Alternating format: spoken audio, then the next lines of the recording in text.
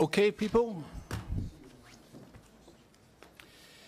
Okay, my name is Chris Bambery. I've been asked to moderate this session. My position is one of, it's in suspension at the moment. I'm the public contact point for the all-party parliamentary group on Catalonia, which until the 8th of June does not exist because there are no MPs and the vagaries of the British Constitution. I'm also an author of the provocatively titled The Second World War, a Marxist History, and I've got an article coming up in Military History Monthly on the bombing campaign against. But one of the reasons I would also very pleased to speak today, and one of the reasons why, when I was asked this morning whether this event should go ahead, is my mother volunteered in 1939, along with my father, but my mother served in the ATS, the Women's Army, as a searchlight operator in London during the Blitz of 1940-41. And the picture she painted was one of suffering, yes, but also people having a normal life. For instance, up all night during the bombing, but at lunchtime going for dances. And my mother talking about the number of Free French, Norwegians, Canadians, South Africans, very eligible young men in London at the time and the fun they had. And I think it's important to remember in the context of today that they were trying to carry on a normal life in the face of evil. And I think we should do the same, because to do otherwise is to surrender to that evil. I should also add, just on a little personal note, I remember back in the 1960s when holidays abroad became a feature of British life, and the Costa Brava was one of the areas people went to. Both my mum and dad explaining to me we would not be going on holiday to Spain, certainly not until Franco died and the end of the dictatorship. And I'm pleased to say I never did visit Spain until after the death of Franco. Now, having got that off my chest, I would like to introduce our two speakers. Apologies from Mirella Boyer, who unfortunately can't be with us today.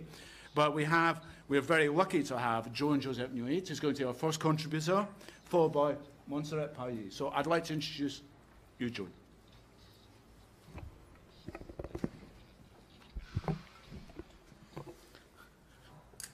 Molt bé, bon dia. Hello. First of all, I would like to thank very warmly the organizers of this workshop, Diplocat, as well as the European Observatory for Memories, the Universidad de Barcelona. And, well, I would like to thank you all, those who have participated in the organization to this seminar. Thank you very much for having invited us. I'm the speaker of my political party in a parliament commission, in the Catalan parliament, the Commission on External Affairs, that depend on the government department. The Minister for Foreign Affairs of the Catalan government, who's also the Minister for Memory Public Policies. My mother is today 91 years old, and she will be 92 very soon. As you know, old people sometimes don't remember about what had yesterday for supper, but they have very vivid memories about events that took place many, many years ago. And my mother always remember a fatidic date in the city where I was born, which is Reus, in the south of Catalonia. Today, Reus has more than 100,000 inhabitants, but back in 1938 it had only 32,000 inhabitants. It was back then a civil war Catalonia context. In January 24th, an Reus had a shelter, what today it's called the Freedom Square, a shelter, a square that was called the Square of the Martyrs. And, well, they placed, in fact, a fascist monument in the middle of the square. And in this Freedom Republican Square, the biggest shelter of Reus was built for more than 3,600 people. Back then, on January the 21st, when the alarms announced that planes were approaching from Mallorca, the refuge was full, of course, but unfortunately one of the bombs hit the entrance of the shelter. 40 people died and hundreds were injured, badly injured. Some of these injured died in the later hours. And my mother's brother died, Josep Pujals, so my uncle. And at home, we have always remembered him and his loss. He was 17 years old back then. He was a civilian, a non-mobilized civilian, and my family will always remembers him with great affection.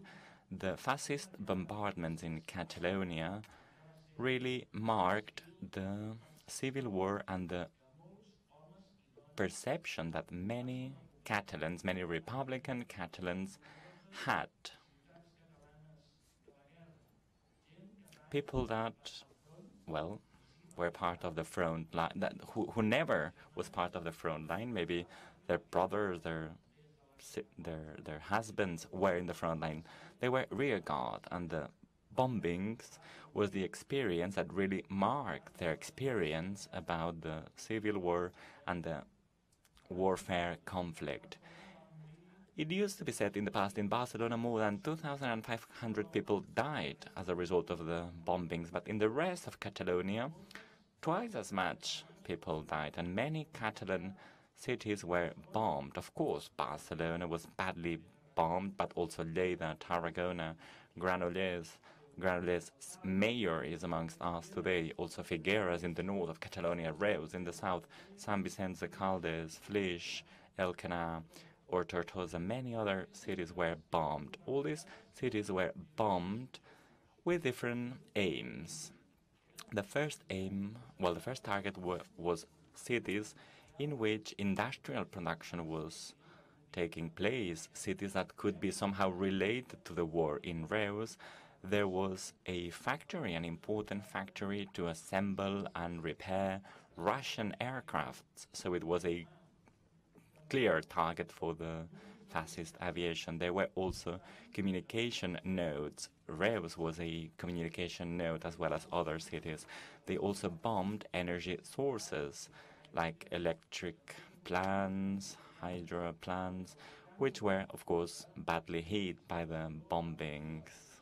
And the civil population suffered as a result of these bombings as well. Some of the facilities was left intact, but many people around those facilities died. And another objective of the bombings was to threaten the civil population. Our previous speaker said that the battle for the morale became in the Spanish Civil War and later on during the Second World War the most important battle. Let's all remember that the Spanish Civil War was only a short test for the Second World War, an environment where to test military techniques that were later on implemented large scale during the Second World War. So as I said before, one of the objectives of these bombings was to threat the civil population, to undermine their morale. For many leaders, this battle against the people's morale was even more important than destroying actual infrastructures. And I would like to read some examples to you. I would like to share some examples from, for example, General Mola, Emilio Mola, who in his memories on April the 2nd, 1937, he wrote a very significant sentence. He said, Spain is dominated by the Catalan and the Bilbao industry. In order to make Spain healthy again, we need to destroy all this industry. So Catalan and Basque industrial networks was a clear target. General Bellardi received a telegram from Rome, the head of the Italian aviation in charge of bombing Barcelona and other Catalan cities, as well as Valencia. Well, this general received a telegram from Rome saying, start as of tonight violent actions against Barcelona with systematic bombing throughout all the night. What does that exactly mean, all the night? Well, the objective was not necessarily to destroy a specific facility or industrial factory. The Franco Secret Service detailed more than 220 targets in Barcelona, which were potentially interesting for the fascist aviation. So there was a whole spectrum of the city that could be, let's say, hit and destroyed. But the target was to undermine people's morale, not necessarily destroying all these military targets. It was about threatening the civil population to, let's say, not let them know when the bombs would actually hit them. So the psychological impact was massive. And many, many people like my mother, when they remember the civil war, especially all those who were in the rear guard, is precisely the impact of these bombings, the psychological impact of all these bombings. It was horrible for many, many Catalans in these rear guard cities. I would like to say, in order to conclude this first intervention and give the floor to my colleague, to my MP colleague, Montserrat Palau, I would like to say that, honestly, the bombings that took place in Catalonia are a horrific event of the Spanish Civil War. We are totally convinced that we need to remember them today, even more than ever. There is a positive side to it, even if it's tricky to use the word positive here, right? My city, Reus, became or was at the vanguard in order to defend its civil population. That was a very important event that took place. The building of the anti-airstrike shelters in Reus was the result of the active role of the civil population, and that's quite significant. This was led by trade unions with the participation of millions and thousands of men and women who participated in building these shelters, which are still there, and they are amazing civil engineering works that today we can all visit and we should all remember, because it allows us to understand how terrified the civil population was. So it's important to remember them all. The Catalan Parliament is deeply committed with public memory policies. As you know, the Spanish democracy is weak, and one of its imperfections after 40 years of dictatorship has to do with not underlying sufficiently the memory and the rescue of the Republicans that died fighting for freedom. Those who offered their lives to fight against fascism, to defend themselves, and during Franco period to get organized and set up a resisting group against fascism and fascism. New regulations will be passed shortly in the Catalan Parliament to give rights and freedoms, not to those who fought because they are almost all dead, but to their relatives who have the right to know where they are, to remember those who fought Franco, because they were heroes. They were heroes who said no to fascism, and we should always have them at heart. Thank you very much.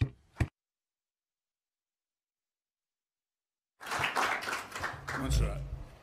Gracias. Thank you very much. Good morning, everyone, and thank you very much also to the organizers for your kind invitation. And thank you very much for your kind words. First of all, I would like to say something which is very obvious, but also very clear. You, people in London and Great Britain, you won the war, and we Republican and Democrat Catalonia lost the war.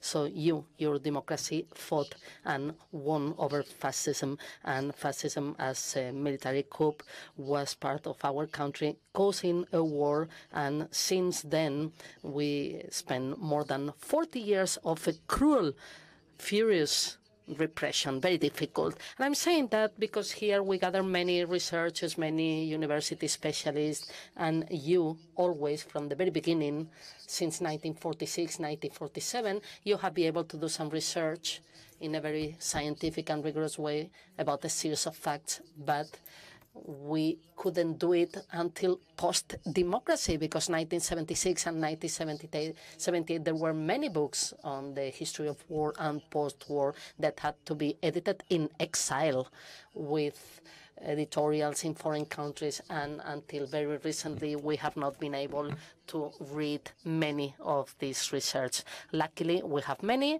and very good ones, such as the representation that we have here. Second thing I would like to say, I would like to touch upon, and maybe talking about my colleague who started talking about his mother, and this is a more professional question maybe. If we take a look at archives on memory, oral and written archives of history, if we take a look at what we call the biographies and memories of different people, there are a couple of things which we can hear repeatedly all the time. And I'm referring to what my colleague was saying. Two things which mark a trauma, especially according to my consultation with the women and the rear guard, which are a terrible consequence for the population. One, the bombings, and the other one's the entry of the fascist troops, so the defeat of the war. In different research groups, and with the group of research of Ramon Arnabat, who is going to address you later on after lunch, and he will present all the interactive and interesting map. We presented a couple of years of work at the University of Glasgow about trauma, nostalgia, and memory, which is centered in women who suffer this civil war in Catalonia, and as you will understand, in the rear guard until the entry of the fascist troops. And there was hunger, there was violence, but the predominant facts are the impact suffered due to the bombing and the entry and the defeat of the fascist troops. Among other papers, if I take a look at the discourse of these archives and these sources from women who lived through the war, the most repeated words are fear, suffering, being afraid of not to be able to withstand the situation, shaking, crying, worrying, terror, panic, disaster, hell, death, tension, and horror.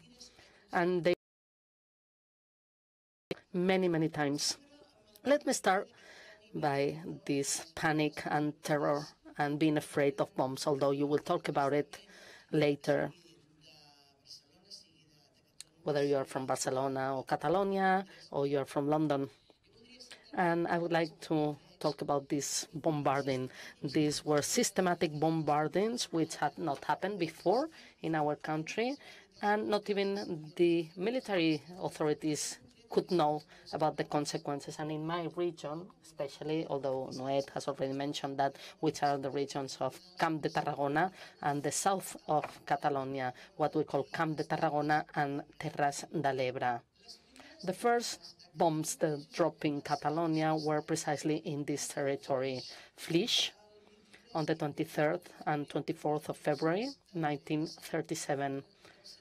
And it has been said here, there was a military objective, there was a manufacturing site, but the bombs fell in the middle of the population, so indiscriminate attack, and the manufacturing site continued to work, but personal damage were highly costly. A couple of days later, bombs on Tortosa, and in March, bombarding all over Catalonia, the north, Tremp, Badalona, next to Barcelona, or once again over Tortosa. February 1937, in the region of Tarragona, Terras de l'Ebre.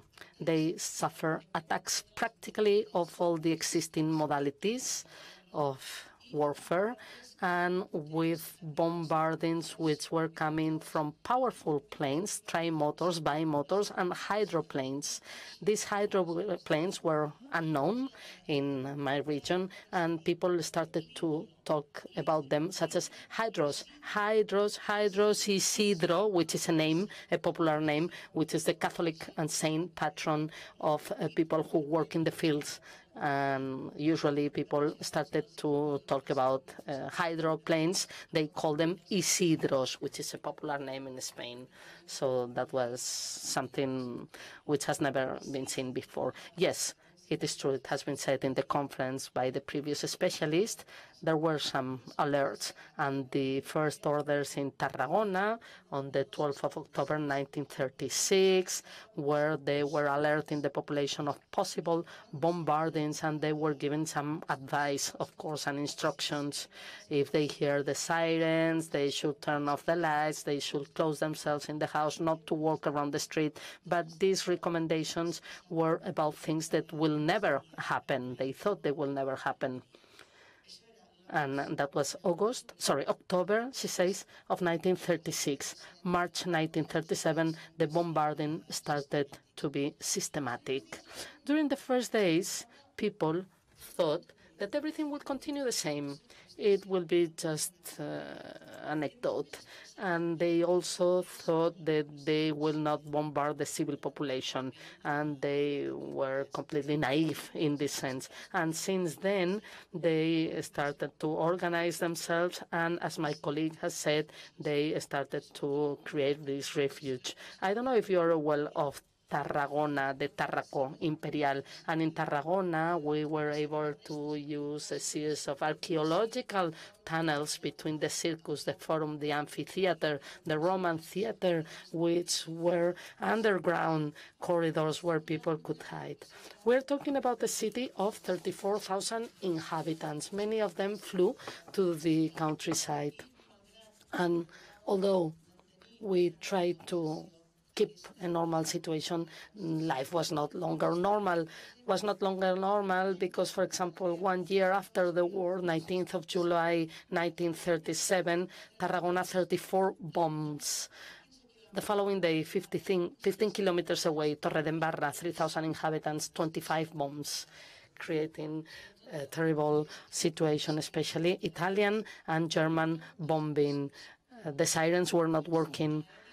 The air defense was not enough, and there was a lack of shelter among many of these regions.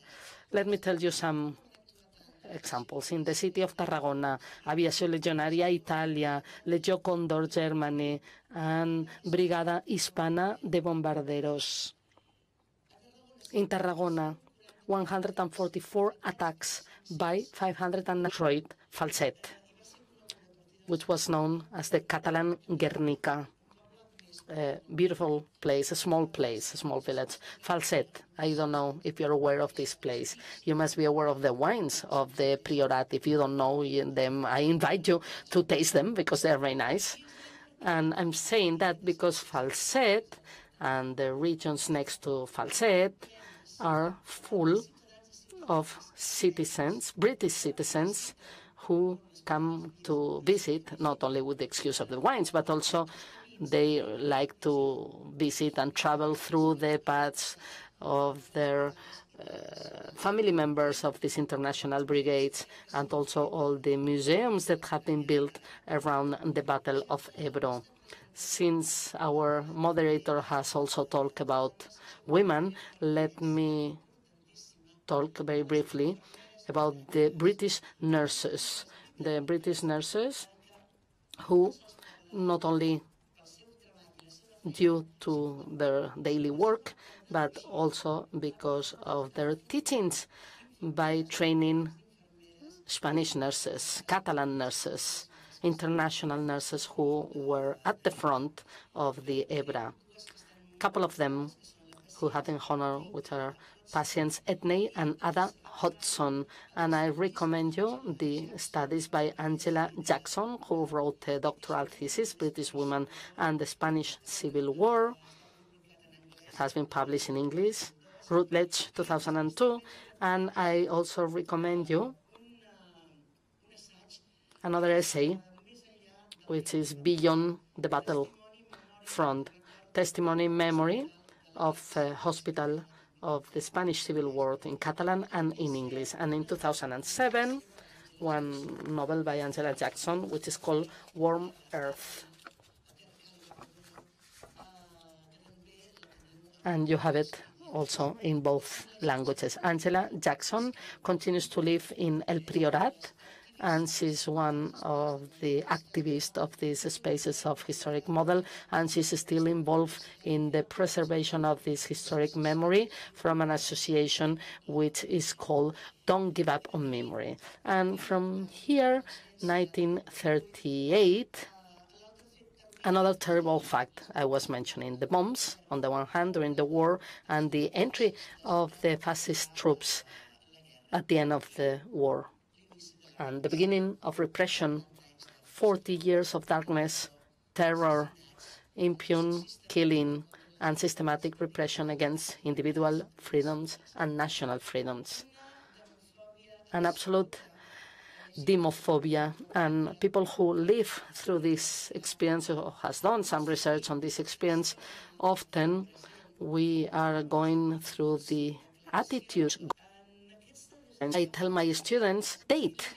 And people who live through this experience or has done some research on this experience, often we are going through the attitudes, statements, and behaviors of the current Spanish government. Recently, and sometimes at the university, I teach Catalan literature of the 20th century, and I cover the period of the pre-war and the war.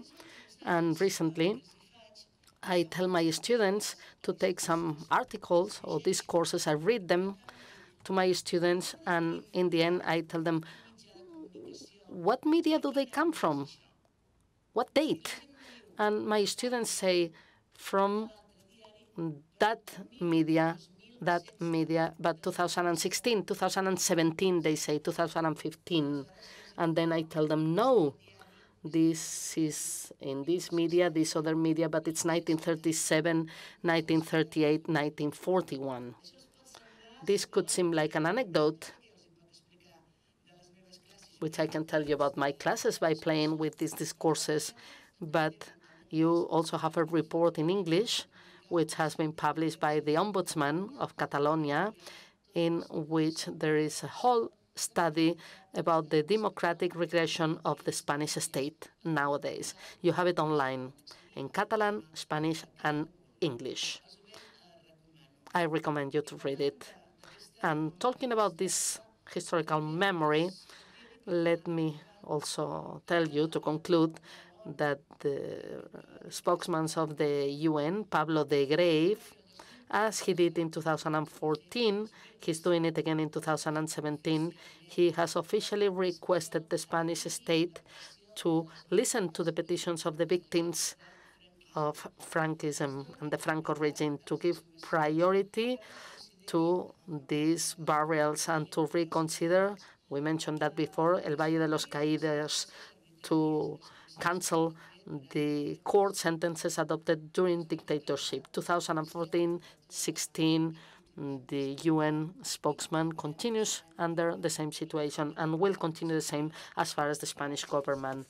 No gesture in favor of historical memory, not an euro of budget, and never, as Germany did, we have ever requested forgiveness. Just the opposite. They have not requested forgiveness. A couple of days ago, there was the burial of a minister of Franco, someone who had been a minister under Franco, and we saw the burial with everybody raising their arms and singing fascist hymns. such as Cara al Sol. Therefore, these things are happening. We're going through a regression. We are kind of traveling back in time, but this is terrible towards anti-democratic and dictator times. Let me conclude by telling you that we are here, those of you who are specialists of bombarding, at the time that we don't want these facts to happen again. We are here to remember people who have been buried in these non-identified fossas, people who were brought to court, who were taken to concentration camps. In summary, let's don't repeat that, and let's remember, above all, with other policies of memories, that this is the will of so many victims and so many people who die for democracy. And we are those who have inherited the rights of those people who fought in favor of democracy and peace. Thank you very much.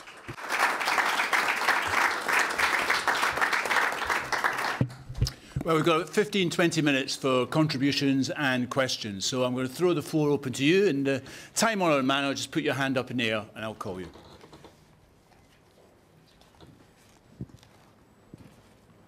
As always, there's a silence at the beginning, but good. Hello, can you hear me? So good morning, everyone. I'm Marina Falco. I'm the Director of Foreign Relations, for the Catalan government. First of all, saying I'm delighted to be here in London. It's a city I consider home, and I'm really happy to be able to be here commemorating this event. So thank you to the organizers for this. I also would like to take the opportunity actually to express the condolences in the name of the Catalan government for the terrible, terrible attacks that happened in Manchester. Sorry, my voice breaks a little bit as I say that because I woke up this morning with this news and I'm still shocked. I'm frustrated that these people with these acts of terrorism still manage somehow to spread the fear amongst our populations. And so somehow the fact that we are here talking about this today is, as you were saying, Chris, an act of no matter what we do, we are going to fight against this and we are carry on with our lives. So congratulations as well for this. I just wanted to do a contribution. It's not a question, as I couldn't talk earlier, but a little bit in line with the colleagues, Mr. Nuet and Mrs. Palau. They have both remarked how everyone pretty much in Catalonia has memories in their families of what happened during the Civil War. We all have relatives that somehow suffered it. You have explained your examples. I also have several examples in my family. And I want to point out what Mrs. Palau just said, that it's so sad that the Spanish government still has not, to this date, condemned any of the atrocities that happened during the Civil War, as unbelievable as this may sound. But I think it's also important to remark that, contrary-wise, the Catalan government actually do so. I think I can say that we have the conviction that it is our obligation towards our people and those who suffer in our country to actually establish public policies towards this historical memory. And it's actually one of our priorities, actually in the department that I represent, the Department of it's called Foreign Affairs, but also Institutional Relations and Transparency, and historical memory is something that we put a lot of effort on. We undertake this task with the main aim to recover and to commemorate such historical events like the ones we are talking about today, but also to remember and to homage all those who were victims for ideological reasons, all those that suffered repression during the 40 years of the Franco dictatorship, all those that had to go in exile. I have examples in my family of that as well. And especially those who were deported to prisons and concentration camps. Actually, my colleague Albert Royo in his speech was mentioning that just 2 weeks ago we actually were in Mauthausen, the Nazi concentration camp in Austria, where 3,000 Catalans were deported and about 1,200 died there. Also a few English people were there. So we were there not just to kind of commemorate, but also to remember what these people fought for. They fought to make sure that we would live nowadays in a more free and more democratic society. It is very important to remember this every day, and especially to do it amongst young people, people that perhaps they don't have fresh memories as we do, but it's important that they go there and they experience and they understand what happened. So, because we think that actually by remembering these events, hopefully there will be less chances of them happening again, of these young people kind of recreating them again. So that's why it's so important to work in this historical memory. In terms of our policies, of our programs, the ones that we develop as Catalan government, I also would like to mention a little bit what we do. We run very specific programs, such as, for example, the creation of a database of former political prisoners. We have a project to search and identify war victims in burial pits. Also, Albert was mentioning before how we have all these people that were killed during the war, and now they are buried, spread all over different roads.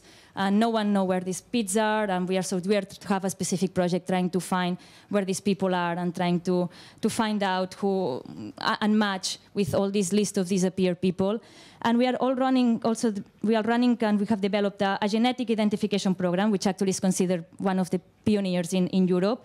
And thanks to that, we have managed to do this match with this list of disappeared people and the ones and the remainings that we are finding in these burial pits, so at least families know where they are and can bury them in proper conditions. Alongside, we are also working in the promotion of historical memory by doing workshops, by doing conferences. We have a witness video recording series. All these especially target to young people, as I was saying before, because they are the ones that are important to recollect these stories and this memory.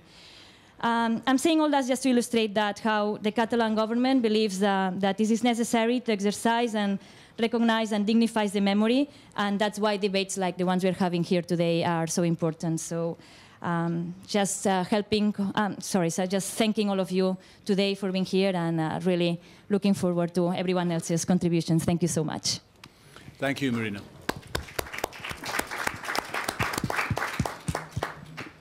Anyone else? Questions? The back.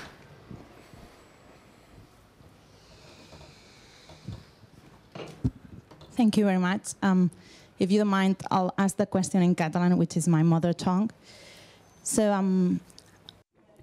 I would like to ask the speakers, what is the support to the Parliament on a bill presented by Esquerra Republicana de Catalunya to withdraw Franco symbols in Catalan municipalities, which unfortunately, well, the civil population, these are the citizens of these villages, who've had to remove these signs with using their own tools and, you know, withdrawing all these symbols, these Franco symbols.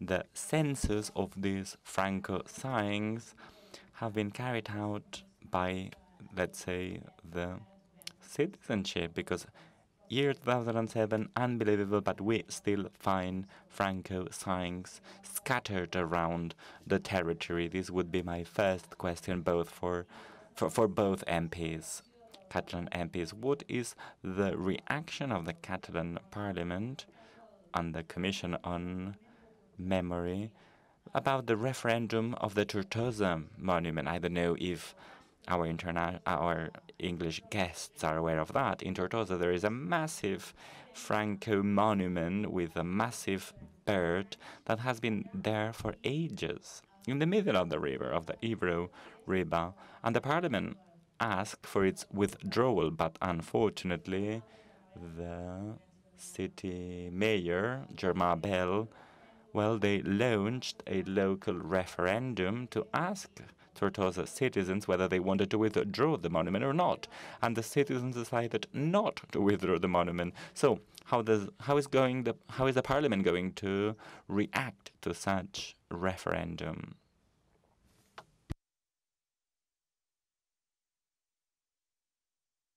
Well, first of all, regarding the first question, we are in a process of withdrawing Franco signs in Lleida.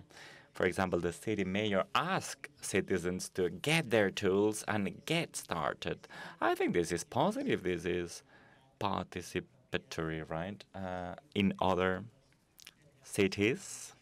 It's the city council who is in charge of withdrawing them, such as in Tarragona. In Tarragona, the mayor is socialist, from the Socialist Party, and in Tarragona, the withdrawal of all these Franco symbols has already started, so it really depends. Of course, there is a very vast will to withdraw them. All these citizens who are deeply mobilized are very active, and we really embrace this participation. We need to keep going. It's easy in small towns. In bigger cities, it's a little bit more difficult.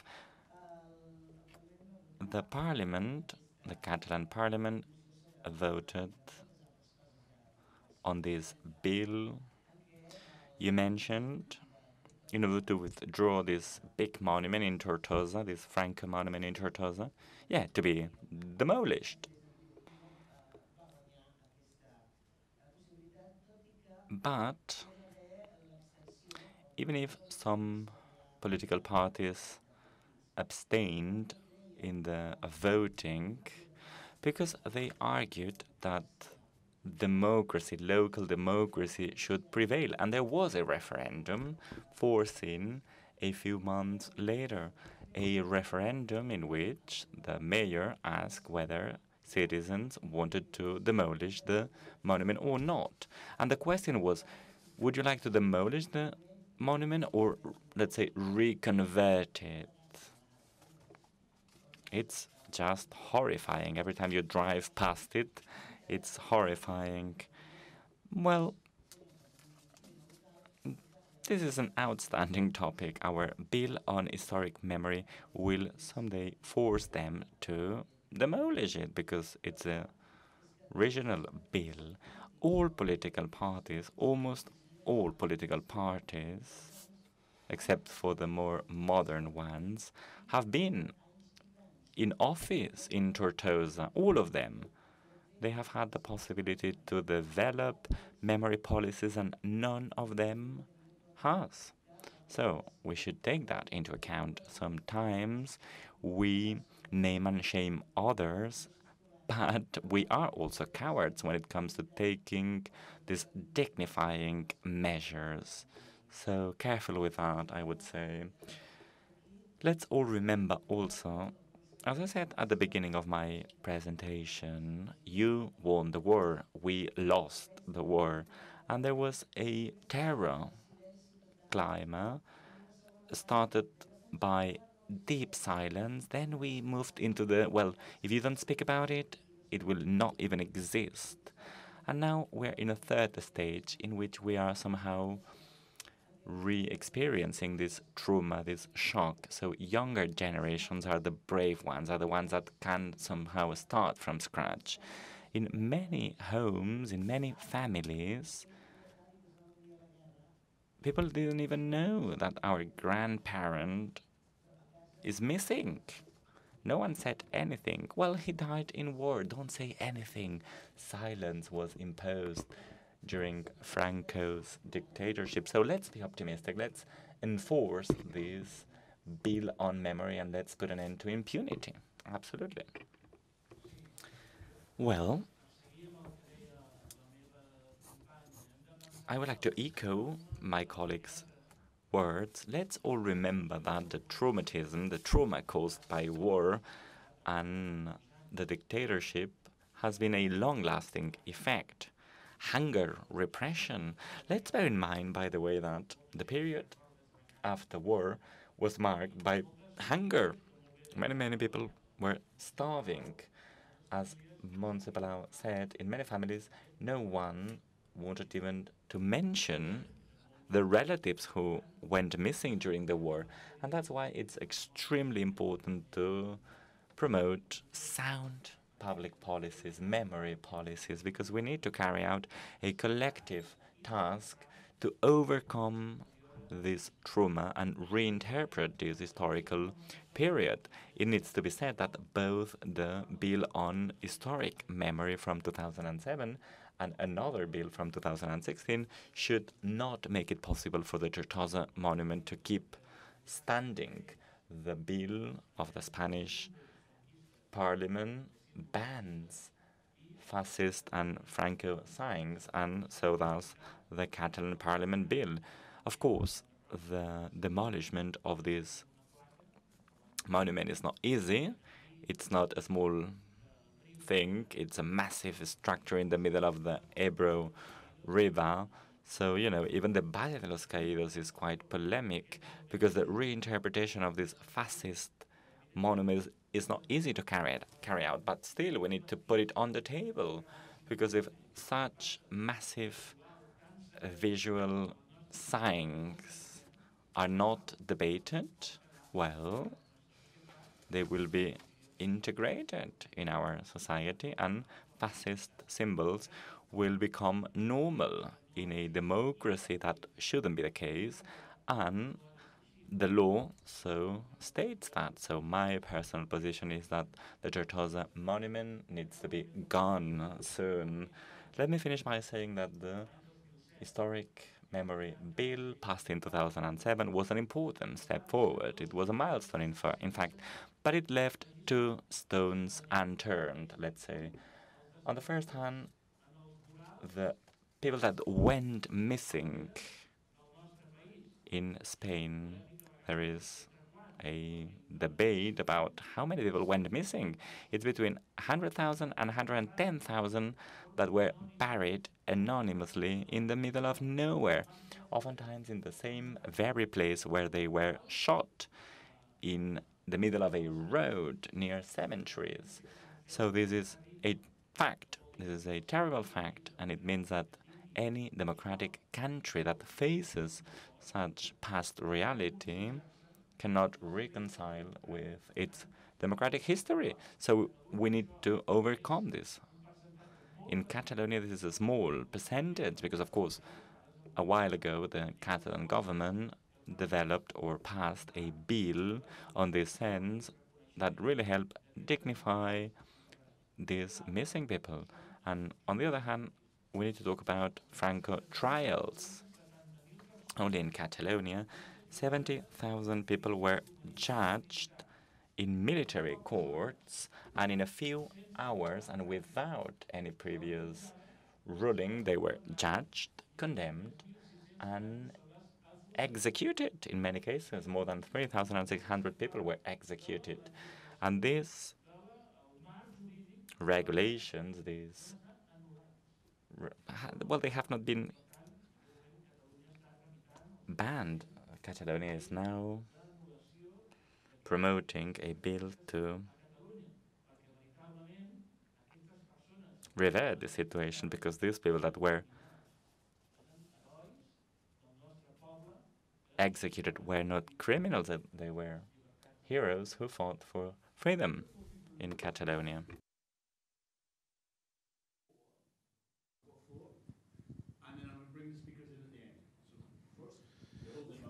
Sí, una miqueta. Well, indirectly, complex realities without being really acquainted with these complex realities. We need to first understand and then act. This is a process, and memory is a process. And sometimes the process is even more interesting than the outcome. The report that we carried out, the non-binding report that we carried out with the support of experts from different fields, well, the recommendation was the following. It was recommended that the 212 Franco monuments to be kept and not destroyed because they allow us to understand the situation. They allow us to understand the period. The first monument we assessed was the one in Portbou, right in the front, in the border with France, and beyond the exile memorial, we maintained this Portbou monument for young people, for citizens to understand the importance of Portbou in the total occupation of Catalonia. So I would say this didactic task is now over, and I'm a big defender of this heritage because it helps us educate our youth people. Having said that, I am extremely interested in reparation policies, so let's not make the mistake of acting without knowing, because sometimes we do. We need to be brave. We need to carry out long-term memory policies and allocate a sound budget to memory policies. And you know that. The government knows it. Experts know it. We need a budget to understand what a symbol is about. So that's a reflection I want to share with you. There have been commissions, articles have been published, we have now some maps, we have now some databases. We've been talking about databases, open databases, in fact. So we have all the lists which are published in different websites. There is no, well, war councils by region, by provinces. And, you know, articles have been published in the sense. So I urge you to act on the basis of knowledge. Public policies are very necessary, but they need to be well informed on evidence. As mayor and representative of a Catalan village, and as a person who is more or less acquainted with the sensitivity of mayors around historic memory, I would say that most Catalan villages have done their homework and withdrawn Franco symbols. A lot has been done even before this bill was passed, and maybe we could review that, right? And the Democratic Memorial did a great task also to boost all these measures. Also, I would like to consider that the Rodriguez Zapatero bill on historic memory was a big step forward, insufficient, but a first step forward that one should embrace. And it's, I would say, a positive expression of the Spanish Parliament to go ahead in terms of historic memory. We need to embrace them, we need to appropriate them and transform them if necessary. And, you know, I did use my tools to withdraw plaques myself back in the 70s, so. Sí, a mi em sembla important que I believe all the work that has been done from the government needs to be underlined. Since we established the Democratic Memorial, quite a lot has been done. And I believe city councils have also contributed to this task, and even more so the civil society. Before the Democratic Memorial was set up, many civil society organizations worked to recover our democratic memory, to intervene in our region, etc. So I would say that the key point here, and in Catalonia we have moved even farther than in other regions of Spain, it's because the government is placing quite a lot of stake in there, but also the civil society organizations. For example, it's been stuck for a few years thanks to the work carried out by city councils, and I believe this is important to understand why in Catalonia we are doing a little bit better than in other places, even if we face limitations and challenges, for sure.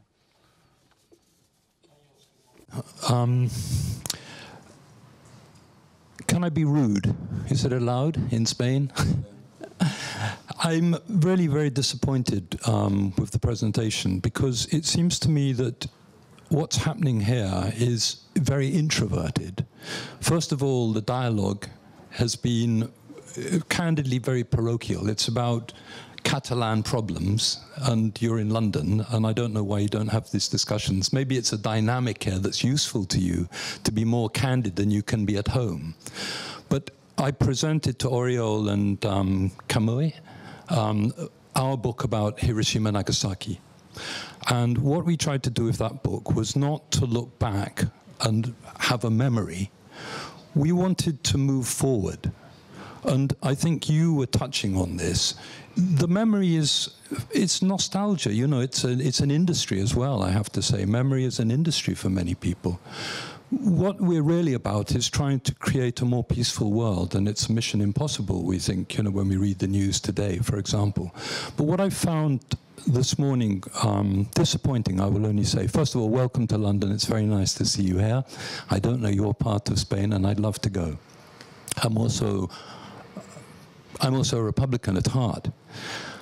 But I think if we're going to move forward, the undertaking with the Hiroshima-Nagasaki book was to try to understand why the Japanese behaved so badly, which in turn allowed the Americans to behave so badly, to bomb Japan. And I looked back, and what I saw, I'd been to Nagasaki in 1974, and I'd been in Spain in 1970, and I'm a Catholic by birth, not by inclination. But what happened was that we Europeans went to Asia, and starting with the Spanish and the Portuguese, quickly followed by the British and the Dutch, and we behaved unspeakably badly with the sanction of the popes. Two great bulls really gave our buccaneers, as we call them, the liberty to misbehave. So when we talk about the Japanese, I think it's right to say the Spanish didn't suffer particularly from Japanese cruelty. Is it correct? I mean, other people did, but you didn't. So for many other people, there are memories of Japanese unkindness and gross cruelty. But what we did, and I was taking some criticism for this, I said, why did the Japanese behave so badly? And I think I showed the mayor earlier on one cartoon from a French newspaper. Yeah, sure, sorry. Unfortunately, I can't stay this afternoon, not all afternoon anyway. But I'm just asking you, please, because I don't have time to labor this point, if some of the energy that went into memory and the memory industry, to put it bluntly, if some of that energy went into understanding the nationalists, why did Franco behave so badly? Why were they so cruel? That would be a very interesting seminar to come to, and you're quite capable of doing that. So next time, if it's here or in Catalonia, let's talk about reconciliation, and reconciliation can only come from understanding the opposition. We have to love our enemies, you know, whether we're Christians or not. We have to love our enemies. And memory doesn't seem to be about loving our enemies. It seems to be about elaborating our pain, but not understanding their pain. They had pain too. I'm sorry, I don't mean to be impolite, but I want to be helpful in asking you to jump out of memory into the future. I'd like to bring Joan back first. Sí, interessant. That's a very interesting debate. That's a very interesting point, absolutely. A society like the Spanish society or the Catalan society, when we try and understand our historic memory, we do it by trying to understand that the Civil War was won by the fascists here in London. Maybe things can be seen from another perspective because the fascists were beaten, but we know that fascism spent 40 years in Spain to, let's say, rebuild their memories. So Democrats, Republicans, those who were beaten, we need a time to recover. The Spanish democracy in 40 years, should have carried out all these memory tasks, but unfortunately, it has not been the case. Some measures have been undertaken, but it's not enough, and that's why memory policies are still essential in order to precisely reconcile, as you were saying, a reconciliation that we look forward to. But I believe reconciliation is not possible without previous justice. Without justice, it's very difficult to move forward.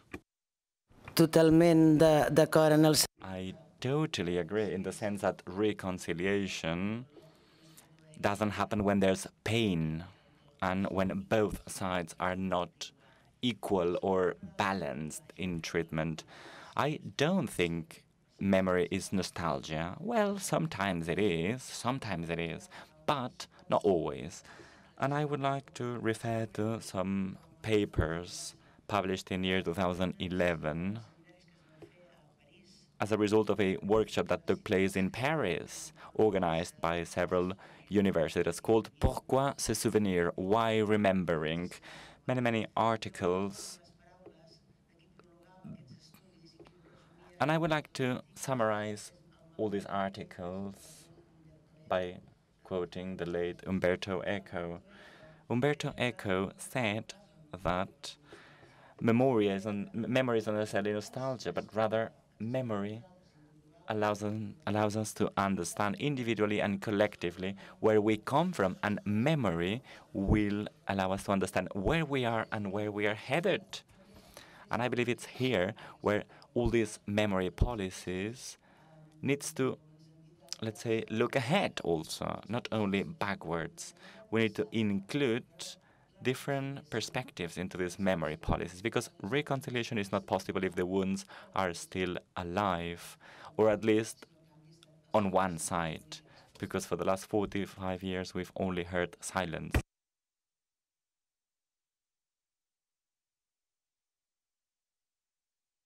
Thank you. Thank you.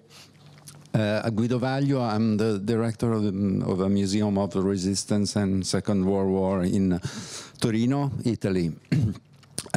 Last week, for the International Museum Day, we organized with ICOM, the regional committee of ICOM, a workshop about the difficult or dissonant heritage.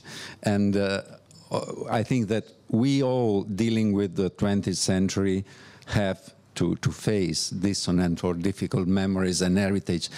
I think that, well, you are right when you say we don't have to be nostalgic and look only at the past. You're right. I think that the problem is that all museums or other institutions dealing with the 20th century are in a balance between memory and history. And we are in this moment for the Second World War in a sort of a turning point. All direct witnesses are disappearing and so on. I think that the solution can be to have more history and to look, but knowing that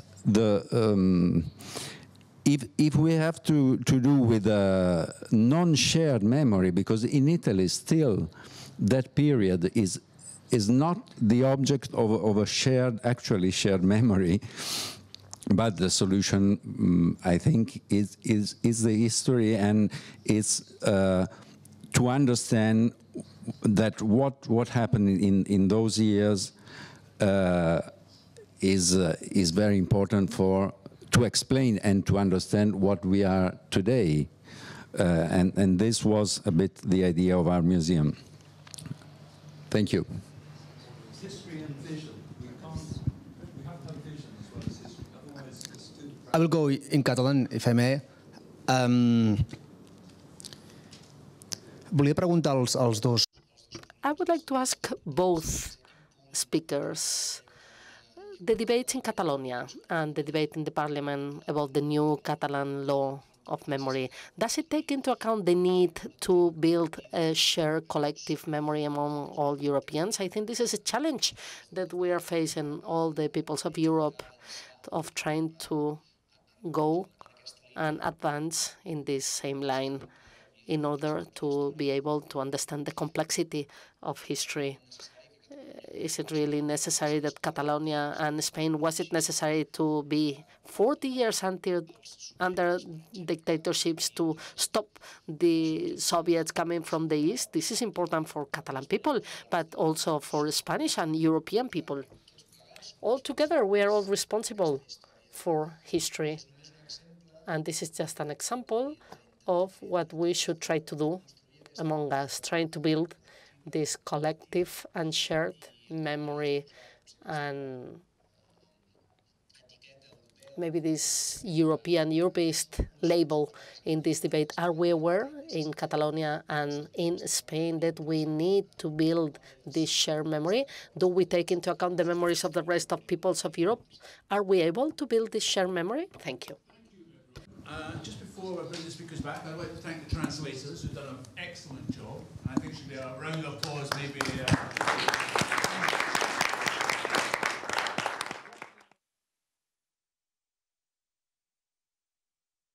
Is now available in English, which is a fantastic asset. And with that, I'll bring the speakers in. Montserrat, would you like to go first? Your response? Just to answer. Sí, a veure, d'una banda... Yes, on the one hand, and I'm talking as a Catalan member of parliament, as a Catalan parliament, we do not have many of the necessary competencies. And there is a will, at least, from the management of democratic memory to introduce a good legislation on memory, take into account all the historical aspects. And this is a very interesting perspective. But I go back to the beginning of my presentation. Jordi has said that consensus and budgets and future and possibilities are a factor. And I do believe that we do have the possibility. And in the future, I would like to create a law on historical memory, very specific. And from here, we will see what happens in the future. Allow me to be and to have a very skeptical attitude, because this law on memory, 2007, and Zapatero law on memory, I don't know if it's going to happen, because there is no will of it happening. So in this sense, we go back to facing a wall. So this will be my opinion. Yes, you have to think that the Spanish Republicans and Catalan Republicans in 1945, when Hitler and Mussolini were defeated, they believed in their hearts that the next defeat will be the one of Franco, and that democracy will triumph. The triumphing democracy in Europe was never going to stop at the Pyrenees. And we didn't know how, but it was impossible to think that the free Europe would stop at the Pyrenees with the fascist dictatorship of Franco. But this is what happened. And this created the divergence of 40 years, and nowadays has some political effects on our country. Not all of the past, because, of course, 40 years of democracy in Spain have rebuilt many of the breaches among countries and villages of the European Union, but we still have some pending questions. And in Spain, the public debate, parliamentary debate on the law on memory still causes a fierce debate, things that can only be understood if we look back 40 years. And we have to be able to connect our memory with the European memory. It is impossible that in Berlin or Rome there is a street dedicated to Hitler or Mussolini, but in Madrid it is possible. It is possible, and if it's possible, it points to the fact that something is failing in Spain.